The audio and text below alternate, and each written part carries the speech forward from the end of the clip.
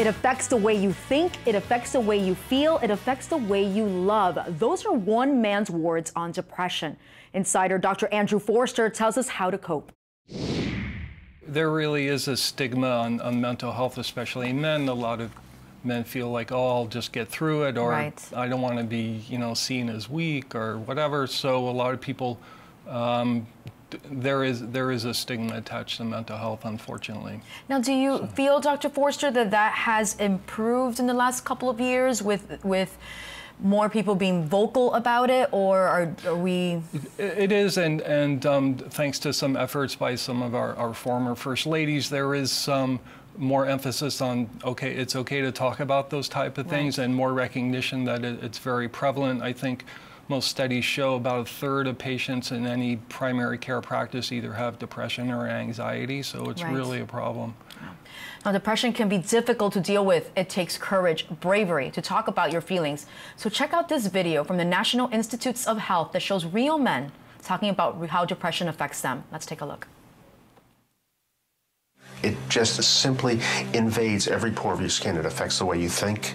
It affects the way you feel. It affects the way you love. It affects the way you like. It has that incredible, it's just a blanket that covers everything, just covers everything. And it's one that's just so damned asphyxiating. And at times you just say, it's enough already. It just feels like enough. Something that used to make you happy makes you cry now for no reason. You don't understand why. You're sitting there looking at something that used to make you laugh, and all you want to do is cry. Then you just decide to not let anything make you feel anything. It's easier to feel nothing than it is to feel pain and hurt or sadness. Many days, I just didn't want to get out of bed. Honestly, the only reason I got out of bed on more than a few of those days was because the dog had to get walked and my wife had to go to work. So I walk the dog, take her to work, come back. Some days I'd get back in bed. Some days I'd just sit on the couch and, wonder what I was going to do next. When you're in the middle of depression, all you can think about is the misery and pain that you're suffering and that it will continue forever. And you lose your dreams and you lose your hopes. And that's when I think people then begin to give up and say that the only thing left for me is to end this pain, and the only way I know how to end this pain is to commit suicide. It's so sad and scary because both men and women, they experience depression, but symptoms are different for both men and women. Dr. Forster, what are some of the warning signs when it comes to men and depression? So as we can see here, there are a list of different things. One that people have told me about is withdrawing from family. They notice that their spouse or maybe their brother's acting a little bit different. Losing temper easily is one thing. And some of the other things we can see here, high-risk activities, fast driving, fast boating, that sort of thing. Right, and one of them is engaging in high-risk activities. We see, you and I were speaking about earlier, need for alcohol or drugs to sort of mask that pain. Right. Yeah, it's a very big problem. Actually, in young men, we saw the list earlier of death rates and causes for men, but that's for all men. For young men, suicide is still one of the top causes of death. And how is alcohol use and drug use related to depression? They often run together. Sometimes the depression starts and then people use alcohol or drugs to feel better, or they may have a substance abuse problem and after that become depressed. So you often find them together. And how can a doctor help a patient when it comes to experiencing depression or a patient that wants to cut their alcohol use?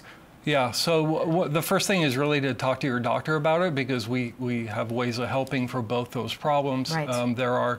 For substance abuse problems, there are programs locally that can help with that, and we do a fair amount of intervention ourselves. For depression, again, the first thing is talking about it. There are medications, there's therapy, seeing a psychologist to help work through things and help people feel better. And how often is medication prescribed and maybe referral to see a therapist? Yeah, it depends on the patient. Some people don't want to take medications and some just want to see a therapist. Often we do both. And some people don't want to talk to anybody and they just want to take medications. So they think it'll pass. Right. Right. Yeah. Now, suicide is a major public health concern, and it's something we can't take lightly. Check out this video from the CDC that explains what suicide is and how to prevent it. Suicide is death by self-directed violence with an intent to die. It's also preventable. Suicide is the 10th leading cause of death in the U.S. This serious public health issue impacts the lives of individuals, families, and communities every day. More than 120 suicides occur in the United States each day. For every one suicide, there are an estimated 30 attempts. Suicide and non-fatal self-directed violence cost the U.S. more than $69 billion every year. People may be at risk for suicide if they have a family history of suicide, previous suicide attempts, social isolation, economic hardship, or a history of mental health problems or alcohol and substance abuse. Warning signs include talking about or threatening suicide, or actively looking for means to do so. Sudden changes in behavior or mood, especially following a painful event or loss, can also be warning signs. But the good news is that suicide is preventable. There are strategies that prevent suicide by reducing risks and increasing protective factors. You can help by strengthening access and delivery of suicide care, creating protective environments, promoting connectedness, teaching coping and problem-solving skills, identifying and supporting people at risk, lessening harms and preventing future risk, and by strengthening economic supports. Working together, we can prevent suicide.